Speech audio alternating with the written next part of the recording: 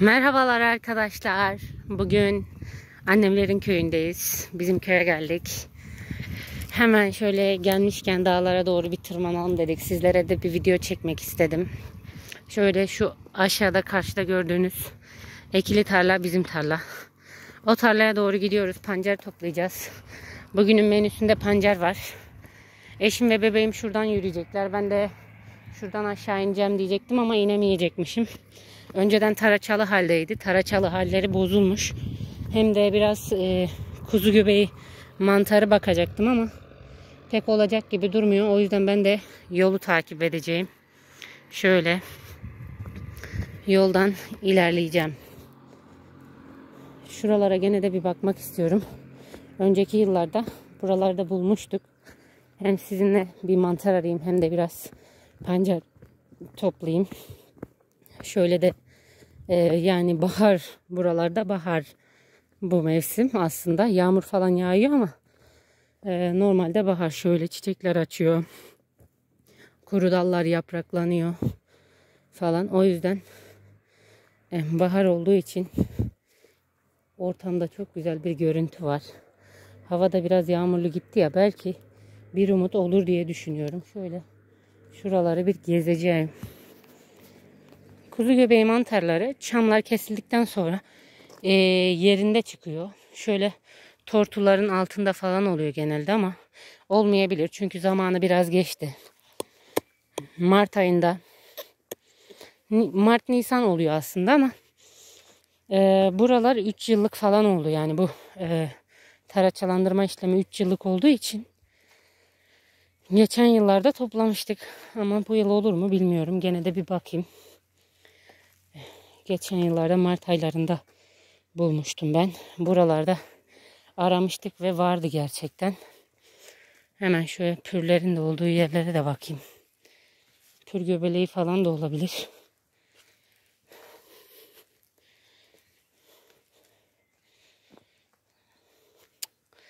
Yok. Neyse, en iyisi döneyim. Teşviklerimi toplayayım. Bizim köy biraz sıcak bir köy. Çok fazla teşvik olmuyor. Geç oluyor daha doğrusu. Yani böyle tam yayla değil. Andıra'nın yaylalarında falan zamanında güzel oluyor. Ama bizim köyde çok fazla olmuyor. Ama birkaç yerde çıkıyor işte. O çıkanlar da böyle geç bir zamana doğru büyüyor. Onları da topluyoruz. Buralara koyun getirmişler. Koyun getirdikleri için olanlar da muhtemelen ezildi. Yani koyun getiren kişiler de çok dikkat etmiyordur muhtemelen. O yüzden çok fazla ilerlemeyeceğim. Şöyle bakıp gideceğim. Şu dikenlerin kökleri de çıkartılıp satılabiliyor bu arada. Buradan da bir bilgi vermiş olayım. Giderken de şöyle gene de araya gidiyorum. Bulsak çok güzel. Çok pahalı bir mantar çeşidi. Yani bulunması da zor oluyor illaki. Aslında birkaç kez buldun mu, o bölgelerde kökünü keserek aldığınız zaman, yani tam köküyle sökmediğiniz zaman yeniden çıkıyor, törüyor. Ama işte bulmak mesele. Daha öncelerde videosunu çekmiştim, topladığımı birkaç tane. O zaman tabii YouTube'u böyle şey yapmıyordum. Ama işte geçen yıllarda topladıklarımdan da videolar çektim. Evet. Kuzu göbeği mantarımız yok. Şu aşağıda bir yerde, bir köşede de oluyordu eskiden. Oraya da bir bakacağım. Sonra doğruca pancara doğru koşacağız. Tabii giderken sizlere şöyle yolları, dağları çekeceğim. Karşılarda falan hep olabilir kuzu göbeği mantarı. Çünkü oralarda kesim yapıldı. Kesim yapıldığı için taraçalandırma oldu. Taraçalandırma ile beraber tortular kenara itildi. O kenara itilen tortuların arasından çıkıyor aslında bu. Tam olarak toprakta yetişmiyor mantarlar. Böyle çam kabukları, tortular falan onların aralarında oluyor.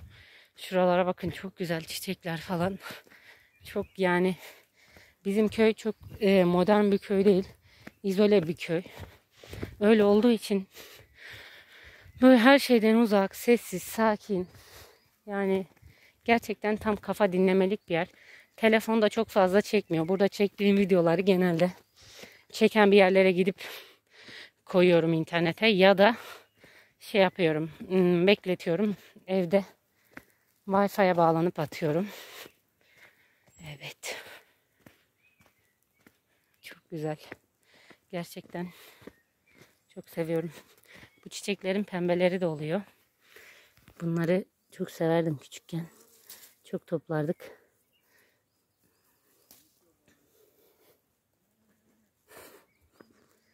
Oğlumla eşim orada beni bekliyorlar. Ben mantar ararken onlar aramadılar. Bebeğime çiçek götüreyim. Çok seviyor çiçekleri.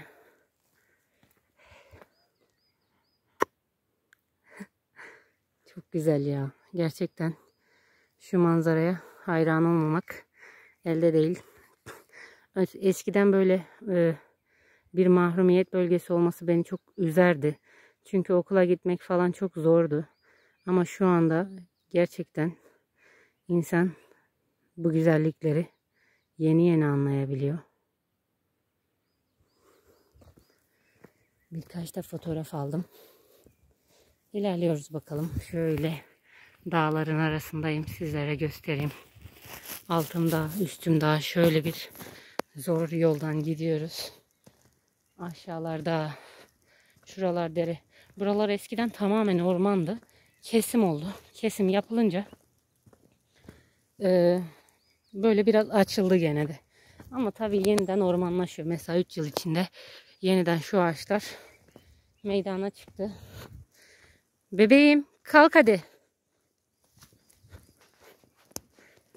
Kalktı gidiyor. Şurada pembesi de var bu çiçeğin.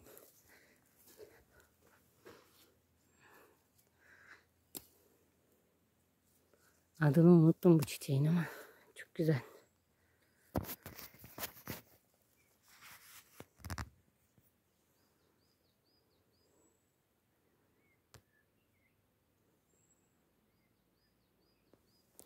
Belki kapak fotoğrafı yaparım diye birkaç tane de fotoğraflarını alıyorum şöyle. Sizler için. Daha önce bulduğumuz yer şurasıydı. Buraya bir daha bakacağım ama tabii ki de sürekli sel alıyor. Buralar sele giden yerler. Sel aldığı için olmayabilir. Şuralarda eskiden kuzu göbeği mantarı vardı. Kuzu kulağı, kuzu göbeği mi? Öyle bir mantar. Maalesef şu anda yok. Herhalde kökü de sele karışıp gitti.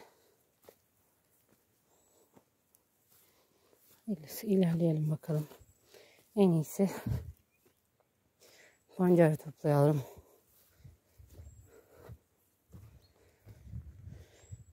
Pancara bakmakta fayda var. Şöyle ekinlerin içine doğru gideceğiz. Ekinlerin içinden ortasında bir bölge var tarlanın. Orada pancar oluyor genelde bizim.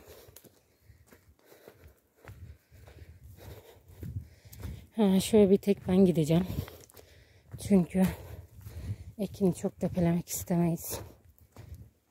Evet. Onları orada bırakıyorum. Ben şuradan ilerliyorum. Biraz da sabah erken olduğu için çiğli.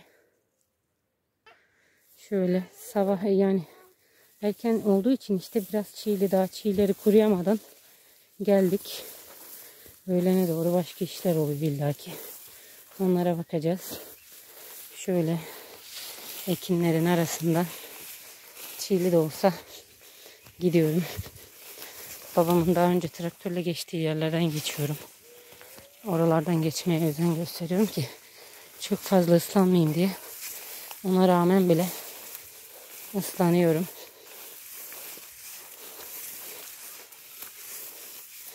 Bebeğim arkamdan ağlıyor. Evet. Ekinlerin arasından şöyle sizlere de küçük bir fotoğraf alayım. Elime bir misafir geldi. Uçucu uğur böceği. Umarım uğur getirir. Şuradan şu açıklığa çıkacağım. O açıklıktan daha kolay yürürüm umudundayım. Evet, geldim. Buradaki şunların kökleri. Daha önce gösterdim, videosunu da çektim.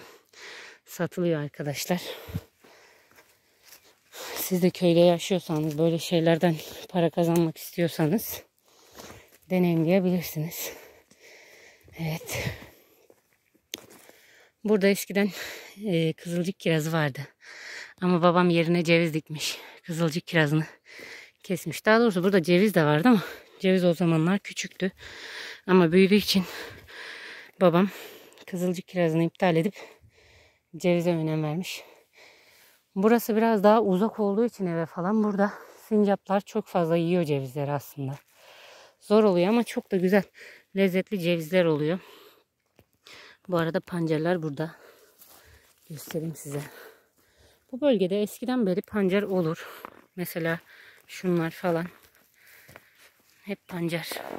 Umarım yeter. Yetecek kadar olur.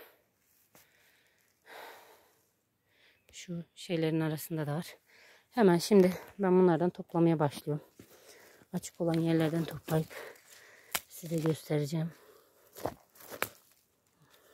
Şöyle. Şöyle çıkartıyorum ki köklerinden de doğrarız. Güzel olur. Zaten ikili ikili çıkıyorlar. Şöyle. Şuraya koyayım, sonra poşetleri alayım. Çok da fazla yokmuş. Daha başka yerlerden de toplayacağız. Ona güvenerekten topluyorum.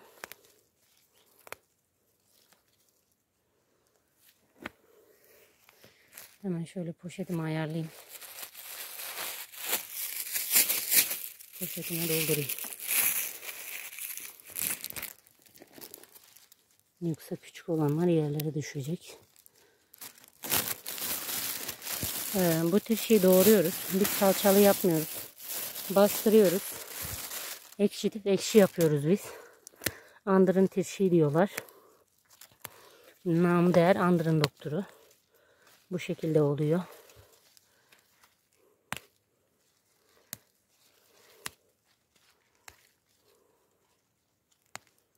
Evet, şöyle çıkınca daha iyi oluyor.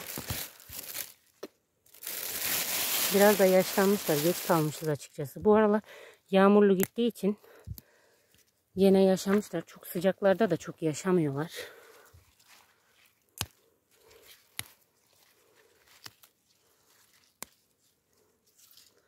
Evet, şöyle.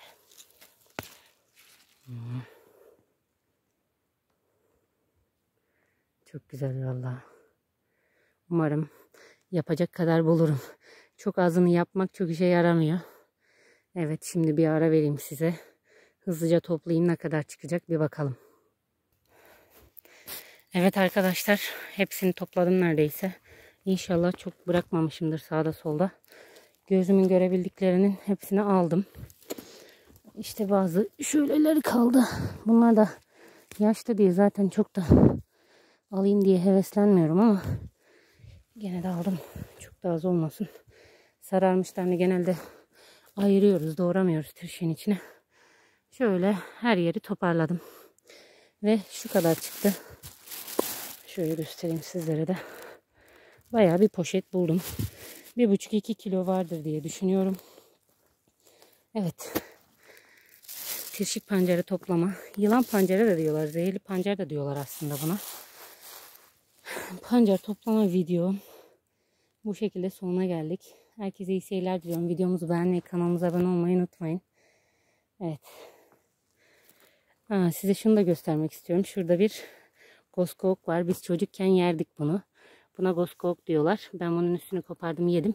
Ama şurada bir tane daha var. Sizler için bunu da göstereyim hatırıma gelmişken. Bunun kabuğunu soyuyoruz. Yiyoruz. Şöyle kenarından da kabuğu soyuluyor zaten. Şöyle çıkıyor kabukları. Soyup yeniyor. Goskavuk deniyor. Siz de görürseniz yiyebilirsiniz. Zararsızdır.